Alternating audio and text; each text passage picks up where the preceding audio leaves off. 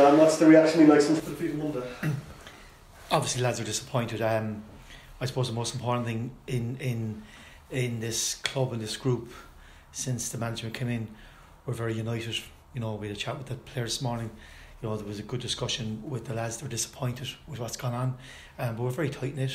You know, everyone's working extremely hard. I believe in these guys. Yeah. You know, and we can see the talent is. Yes, we have a number of players out injured at the moment, but there's still no excuses. We just know in the last 2 games that we've let points slip, which is disappointing because our performances have indicated that we should have taken more points. But as I keep saying, you know, a very united group, great bunch of guys, and they're all disappointed for the supporters the way the results are.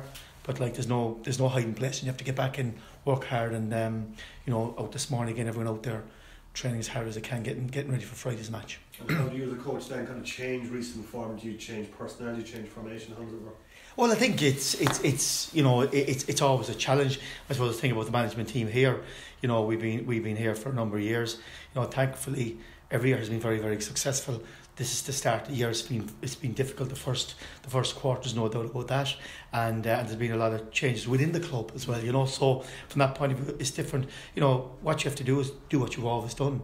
You know, work hard. You know, believe in the guys.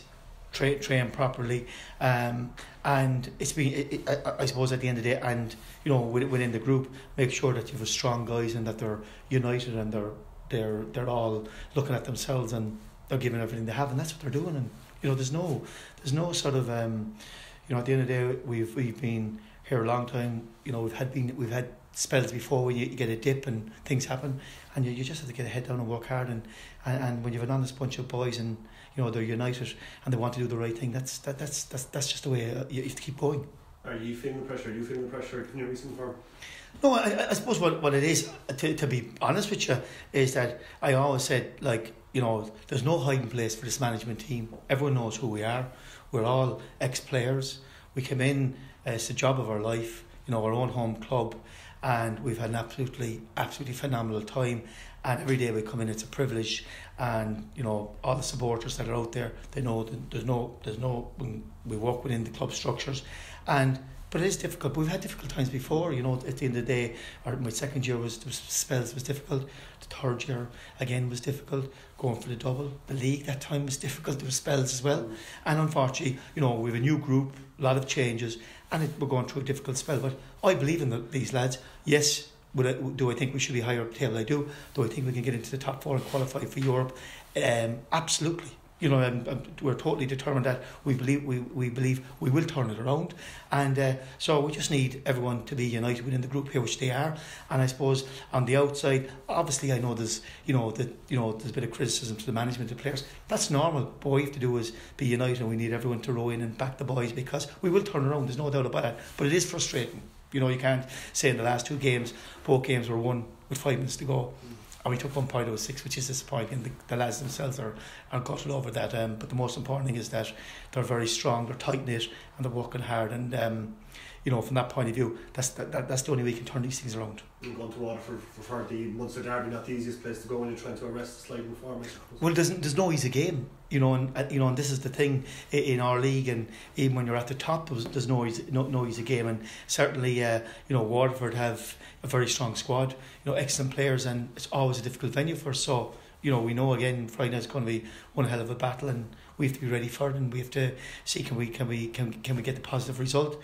In the last 2 games we've been close, but we haven't done it, and you know, so all the lads are bursting for Friday night to see can we turn around. There's no one more frustrated than them, and you know, we'll go there Friday night, we'll give everything we have, and that's just the way it is. What's the injury situation, John? Anyone likely to be back for Friday? Well, it's disappointing in the sense that we you know, you look at Monday night and you had Conor McCormick, you had Shep, Benno, Darragh O'Connor, Colm Horgan, all probably senior players missing. So it is frustrating, and obviously Gary got you know, was unfortunately got sent off then, you know, so Gary misses the match. So will any of those 5 be back? Possibly for Friday, unlikely for Monday maybe, you know. So it's just, you know, it's difficult from that point of view. So but at the same time, you know, we still have lots of good lads. There's lots of positive. Young Darragh Crowley came in the last, he did very well. You know, he's one of the youth players.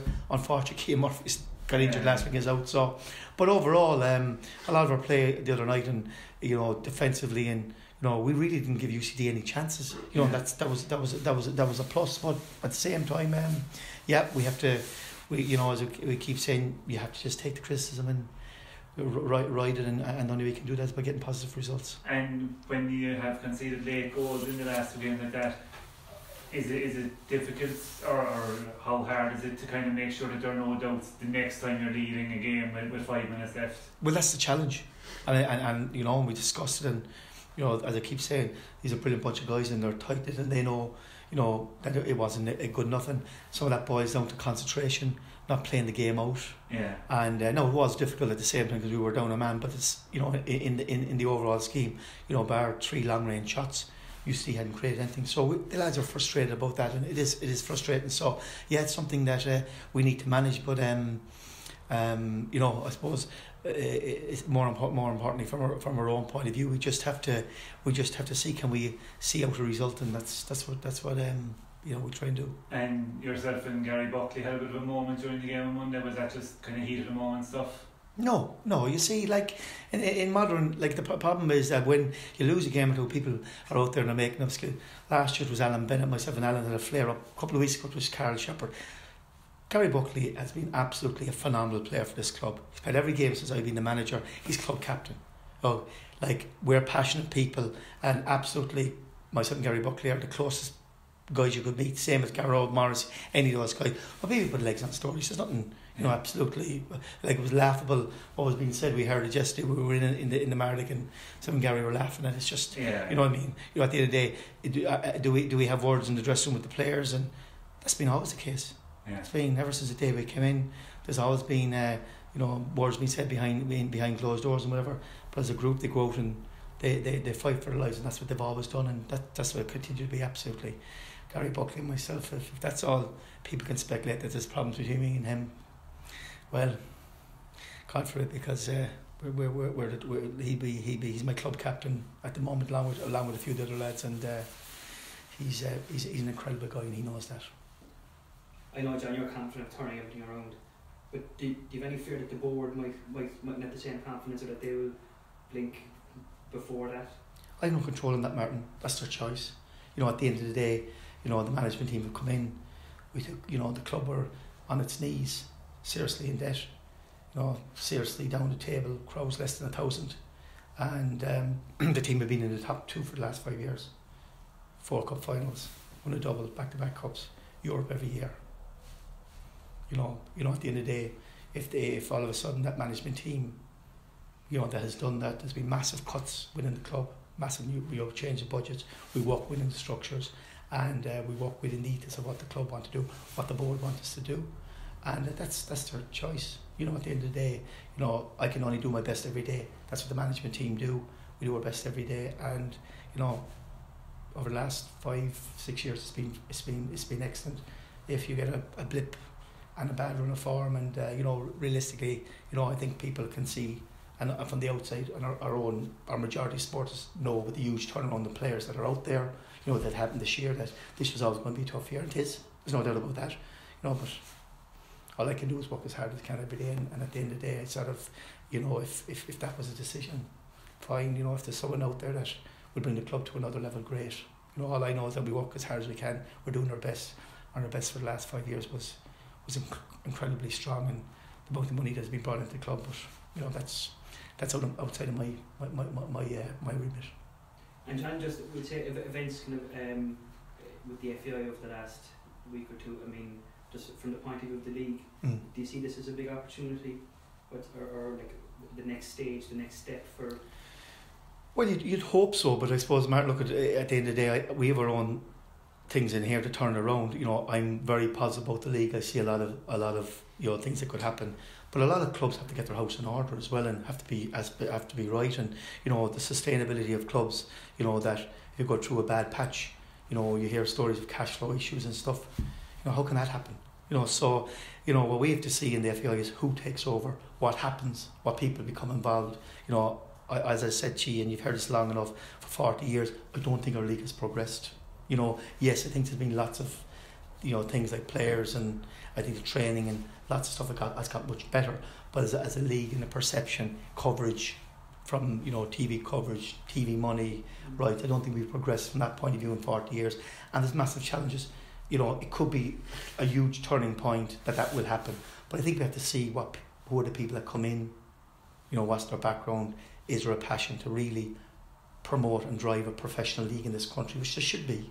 I've always said that, and hopefully that will happen. This may be the time, but I think we have to wait and see who takes charge and see what's their aims. But I'm always when I look through the clubs and look around the clubs and I look at success that clubs have had up and down, whatever, and clubs go through different periods.